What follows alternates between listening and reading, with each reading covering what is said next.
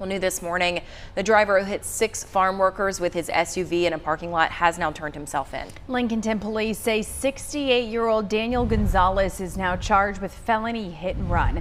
He was seen on surveillance video plowing into 6 people in a Walmart parking lot Sunday. Gonzalez told police he accidentally hit the gas while trying to park and panicked when this happened and drove off. Family members accompanied him as he turned himself in yesterday. Officials say Gonzalez is cooperating with detectives and he has been released on a $50,000 bond.